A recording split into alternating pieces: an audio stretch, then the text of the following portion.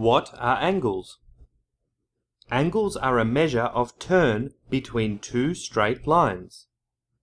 We can make angles with two ice cream sticks joined at a point. By turning one of the sticks, we create an angle.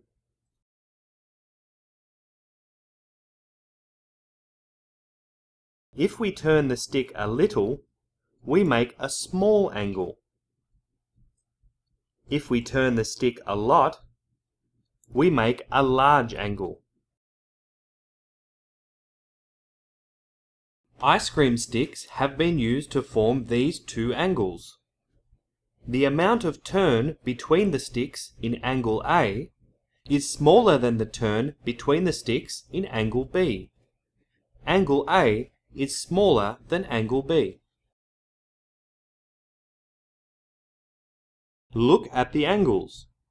Let's arrange them from the greatest to the smallest.